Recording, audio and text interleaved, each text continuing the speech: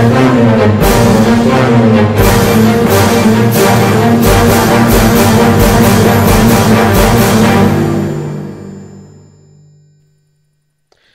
we're going to be working in Blender 2.5. I'm actually working with Blender 2.56 beta, I believe is the number I'm working with.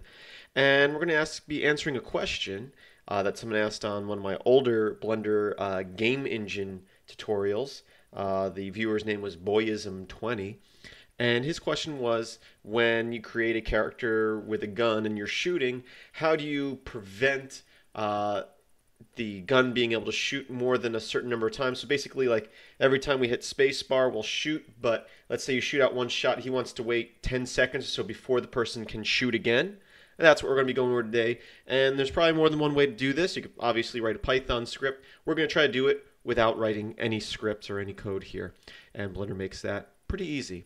First thing we're going to do is we're going to click up here where it says Blender Render, and we're going to choose Blender Game. And that's setting up our project to be a game engine project. Then up here where it says default, we're going to click here and go to game logic, and it's just going to set up a screen for game editing, just make things a little bit easier for you. Here's our camera view here. What I'm going to do, first I'm going to grab my camera, and I'm going to center click and drag to move the camera back.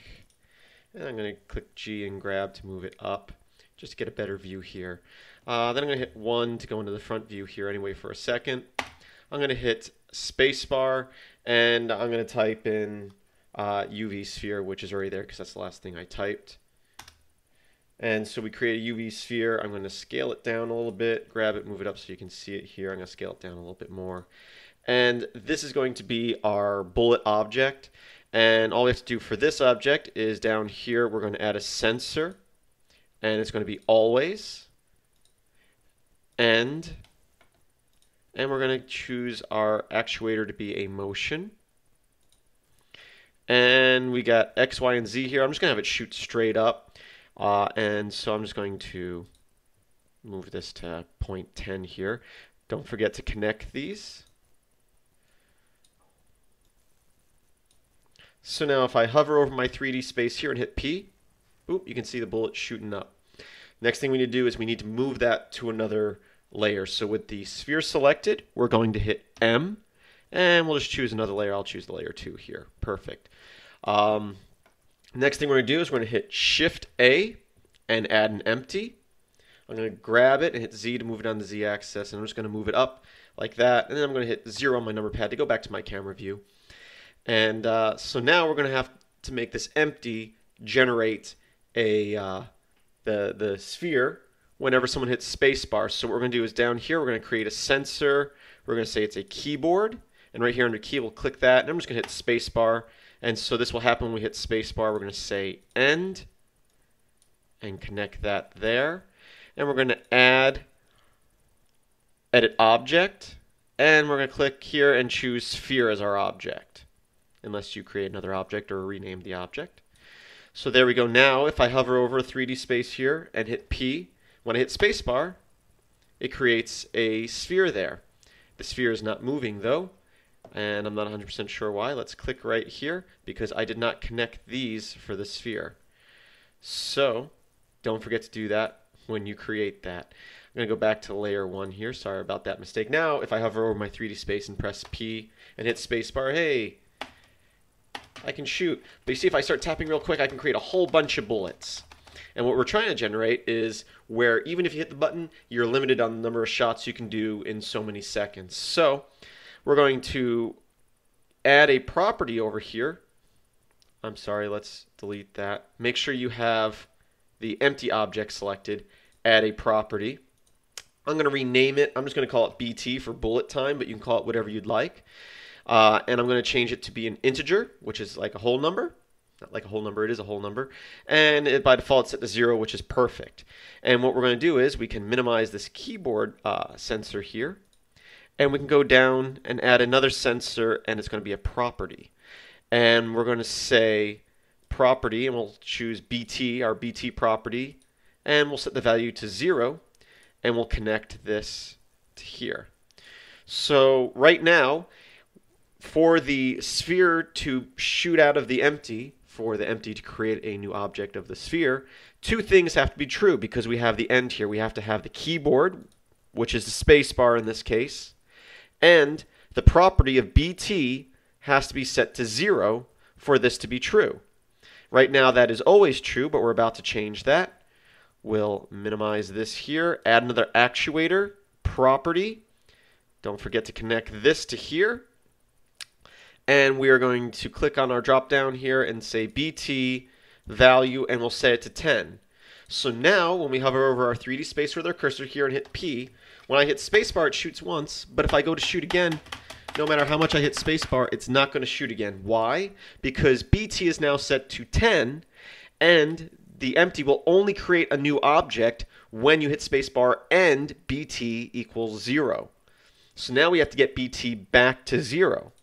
So we're going to add another property sensor here, and we're going to say not equal BT 0.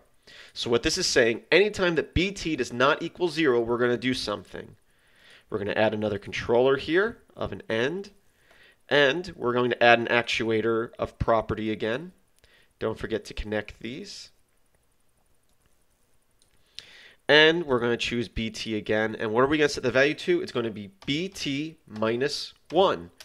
So every time this checks to see if BT equals 0, if it does not equal 0, we're going to subtract 1 from it. So when you shoot, BT becomes 10, so it's not equal to 0.